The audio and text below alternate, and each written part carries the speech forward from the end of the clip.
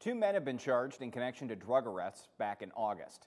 20-year-old Sinquan J. Dunn of Chicago has been charged with 10 counts, including multiple felonies for trafficking in cocaine, trafficking in a fentanyl-related compound, as well as possession of cocaine and possession of a fentanyl-related compound.